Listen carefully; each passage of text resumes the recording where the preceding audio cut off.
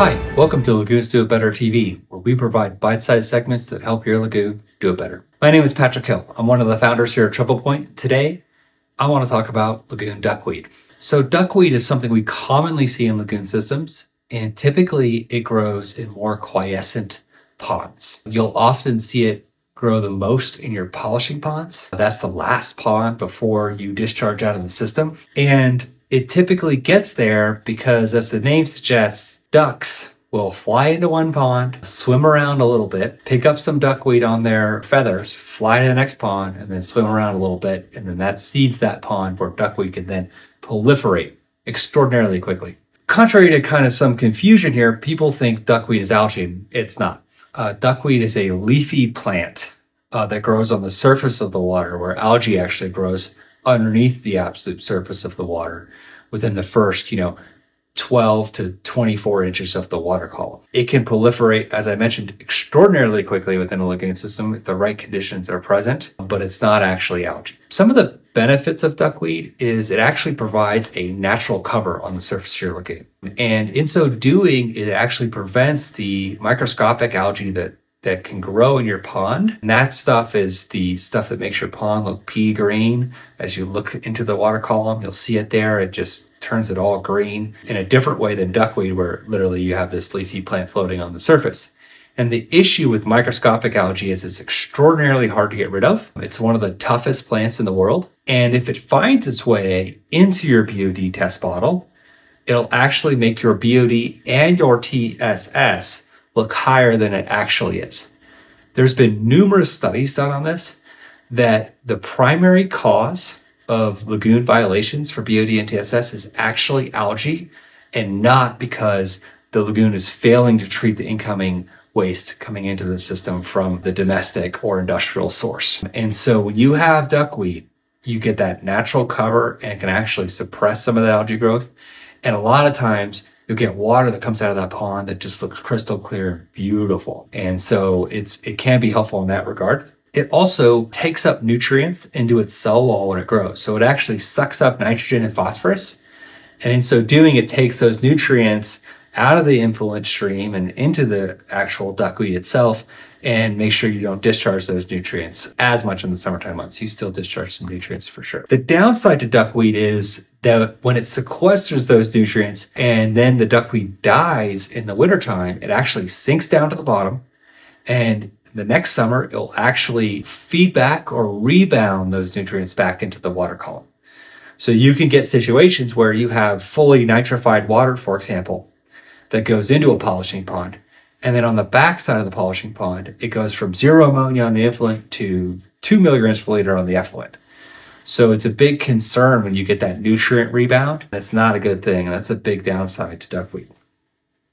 It can also lower the level of dissolved oxygen in the pond, not only because it's killing the algae or it's preventing the algae from growing. Algae, like any plant, will photosynthesize and add oxygen to water, which is great to a degree. However, when you have duckweed on your pond, it's basically covering the pond, stopping the sunlight penetrating into the water column, and stopping the algae from growing and adding that DO. The other thing is that duckweed actually prevents some of the surface transfer of wind's action to actually dissolve oxygen into water within lagoons itself. So a lot of facultative lagoons really rely on some of this wind action, the wind to come down, hit the surface, and actually transfer some of that air oxygen into water, dissolved oxygen. And when you have duckweed, it happens less. So if you have a DO limit, duckweed can be problematic in helping you meet the dissolved oxygen limit that you may have. It is something that is a downside to duckweed. So the real question is, what do you do? And my personal belief is that duckweed is more of a friend than it is a foe. And really what you need to do is manage the duckweed. And you can do that in several ways. Unfortunately, the best but most labor-intensive way to do it is to actually harvest the duckweed, which means actually pull some of the duckweed off occasionally off the pond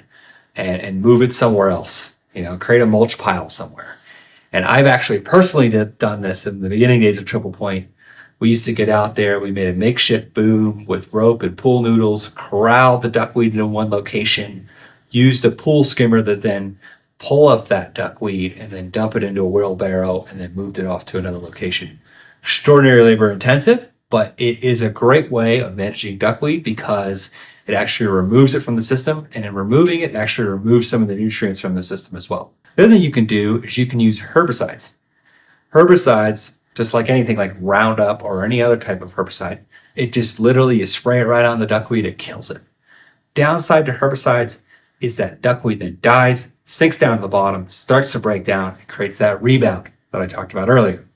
Not so good. The third way you can manage it is you can actually put grass carp in the lagoon, and typically you want to get what's called neutered grass carp, so grass carp that can't reproduce, because these suckers will reproduce like crazy if you're not careful, and they will actually eat the duckweed. And so they make the lagoon look better. The downside is that the grass carp will eat the algae, the duckweed, sorry, then poop the nutrient material out, it sinks down to the bottom, and it causes that rebound factor again.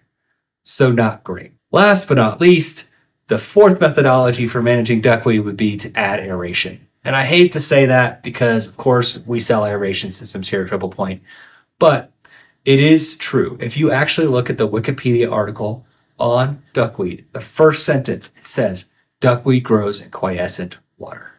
So if you add an aerator, you are then breaking the tension of the surface of the water. You're making it more turbulent, right?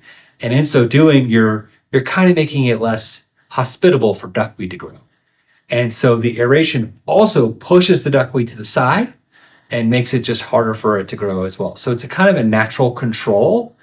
Aeration will also break down some of the dead duckweed that's sitting on the bottom of the water column, which is great. It will add oxygen down there, so it will prevent some of that rebound from occurring if you are seeing a rebound. And overall, it's a pretty easy solution to implement. If you've got the power and you've got the air there, it just does its job, and there's not a lot of maintenance associated with it. You don't have to spray the duckweed, you don't have to do anything. Aeration just kind of manages it. So we've seen that to be quite effective in the applications that we've used that on. So that's all we got time for today. Thanks for joining me. I ask you, if you're interested in this content, please subscribe to this video on YouTube. Right now, as of today, YouTube shows you ads, but doesn't pay us anything because we don't have 1,000 subscribers. So if we get to 1,000 subscribers and more, we will get a share of the ad revenue, and I promise you, we will donate our share of the ad revenue to Rural Water or some other great organization that helps lagoons do it better. Please subscribe to this video.